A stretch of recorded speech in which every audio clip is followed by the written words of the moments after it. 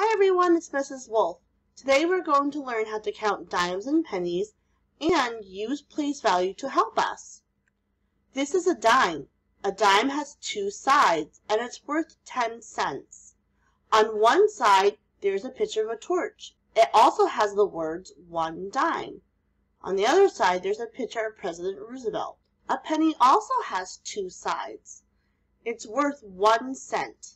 On one side, there's a picture of the Lincoln Memorial. It's a type of building, and it also has the words 1 cent. The other side has a picture of President Abraham Lincoln. You can tell the difference between a dime and a penny. Dimes and pennies are different colors. They're also different sizes. A dime is slightly smaller than a penny, but it is worth more. Don't forget that. That's 10 cents. And the pictures are going to be different too. Even though they both have presidents, on the back, a dime has a torch, and a penny has a picture of the Lincoln Memorial. Let's look at the number 43. It looks like one of our place value charts. 43 has 4 tens and 3 ones. We can even use our place value blocks to show 4 tens and 3 ones. I'm going to count that. When we count by tens, we count 10, 20, 30, 40. We ended right there. Now we count the ones. 41, 42, 43. A dime is just like those 10 sticks. They're both worth 10. Pennies are worth 1 cent. And they're just like the yellow blocks over there. If I was to count by tens, I would count the coins like this. 10, 20, 30, 40, 41, 42, 43. Our answer is 43 cents. Now we're going to look at the number 16. Here's what 16 looks like in place value blocks. If we were going to use dimes and pennies, because they are also tens and ones, it would look like this. 1 dime, that's 10, and 6 pennies.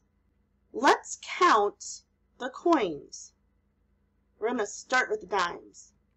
10, 11, 12, 13, 14, 15, 16. Our answer is 16 cents, and it's written just like this. In this piggy bank, there are some dimes and some pennies. Let's see how much money is in this piggy bank. The first thing I'm going to do is make sure that all of my dimes are together and all of my pennies. I only have 1 penny, so it's there at the end. Let's count by tens and ones in order to figure out how much money we have. 10, 20, 30, 40, 50, that's all the dimes, and we have 1 penny, 51. In this piggy bank, we have 51 cents. Excellent job! Alright, let's get ready for another piggy bank. We still have some tens and we still have some ones. All right, the first thing I like to do is I like to make sure that all of my pennies and my dimes are in order.